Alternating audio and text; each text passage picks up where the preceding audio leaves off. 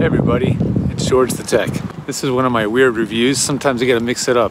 I rarely ever do consumer tech reviews, so I figured I'd do it 2 for 1 today. Starting with, how am I shooting this? This is a selfie karaoke microphone by Polaroid, of all companies. I'll have information below about what model it is and if you can even find it, where to get it. My girlfriend bought this one at Nordstrom Rack, of all places. But this is what I'm using today. It's got an arm on it to hold your phone. It's got the microphone, obviously. It's a whole package. And it's kind of fun to be able to do stuff like this. So I'll apologize in advance if there's wind noise. I know there's a windscreen on the mic in here, but who knows if it's good enough. The real reason I'm here is to review a brand of earphones that I'm familiar with called One More. And I'm familiar with One More because I have owned a pair of the One More triple driver in-ear monitors. I'd call them in-ear monitors because they're not earbuds. They're much better quality than your typical earbuds. And they're triple driver, which means they have 3 independent drivers producing the sound per ear. So there's 2 high frequency or high mid frequency drivers. They're called linear drivers, and then there's a dynamic driver for the bass. And they do a really, really good job for a really fair price, around 100 US. So this is several years later in evolution and technology. This is their latest and greatest, and these actually are completely Bluetooth. They have no wiring of any kind, and they can't be wired. So how do they stack up? Around the same price as the One More triple drivers. They're very similar in cost. Made by the same company, but several years later, are they going to have the same kind of sound quality I've come to expect out of the triple driver earphones? They're such good headphones. They're going to be hard to match. So now I've got the One More Comfobud Pros in, and they are one driver. The name of the driver I'll list below. I can't remember the name right now, but it's just a single driver earphone. So really it's similar in terms of its actual driver content. It's what's found in most other buds of competing brands like Apple and really everybody else that makes an earbud. I was given these by One More through their demo program in exchange for this review, but I wanted to be as honest as possible and let you know what I think. Well, first let me show you the case they come in. It's that kind of familiar smooth egg thing, but in their own kind of shape. Thankfully, it comes with a USB-C charging port, which really should be the standard of absolutely everything that's being produced today. Apple, you're listening, no more lightning port, please. And on the inside, the buds fit into this little charging case here, like this. And I have them in my ears right now. I'm currently using them in transparency mode, but in transparency mode, they pass through the sound from the outside world. And I have to say, having that I own and currently use the Apple AirPod Pro, I prefer the transparency mode on these a lot more because they're not as bright and harsh sounding. On the Apples, when you listen to them in transparency mode, the surrounding sound is quite harsh. It's kind of hard to listen to. I never like to leave them in that mode.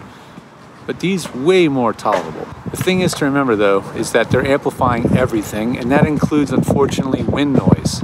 So I rode my bike over here, and I'll cut in a cut of me right now trying to use these on a bike in transparency mode. Lots of wind noise.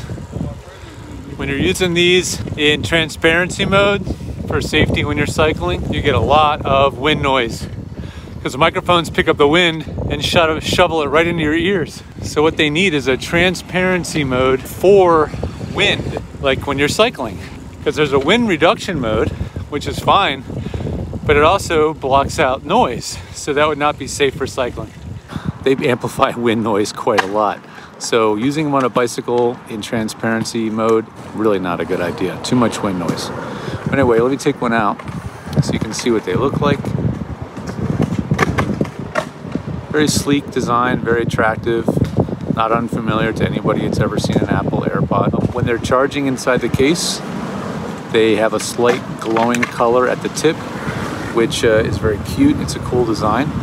And they snap in. Overall, it's a nice design. It's well designed. As I saw in the specs, if they're flat dead and you stick them in the charging case, in 15 minutes of charging, you'll get 2 hours of playback. So That'll get you up and running really quick if you forgot to charge them.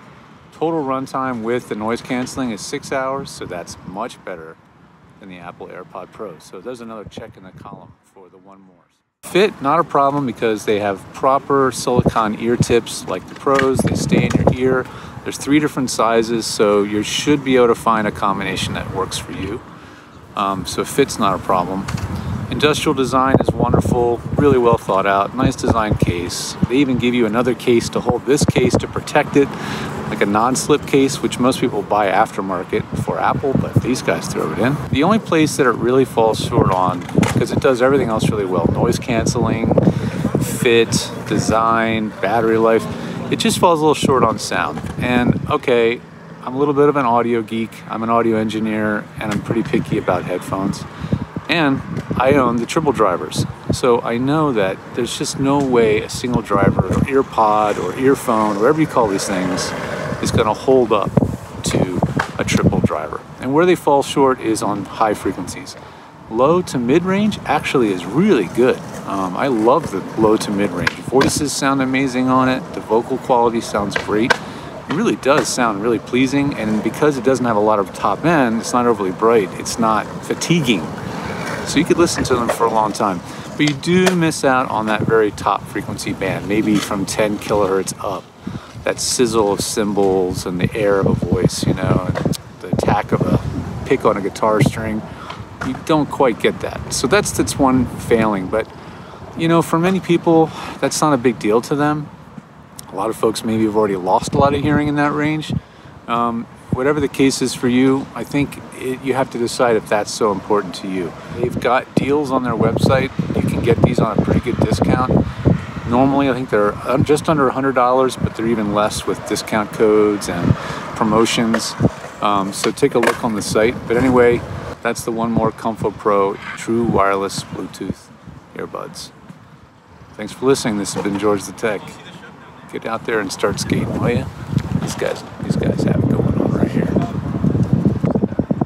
Just one more test. I realized when I was doing the cycling that it was probably using these as the microphone for that video, but I wasn't really sure. So I'm going to try it again. So here's my voice. I'm about 18 inches from my phone right now, using the Comfobud Pros as the microphone, theoretically. Now I'm going to take them off, put them in the case so they're asleep and disconnected, and then see how that compares sound quality wise. All right, same distance away. Now I'm just using the mics built into the iPhone, same kind of breezy conditions, and let's compare which would really be a better microphone if you were, say, vlogging with these in your ears. Would you ever do that? I don't know, you be the judge. And one more test, I'm still not convinced if these are actually acting as the mic, so let's find out. If these are the microphones of my video, you'll be able to hear me just as clearly. So is it using these microphones in my video app on the iPhone or not? Let's find out.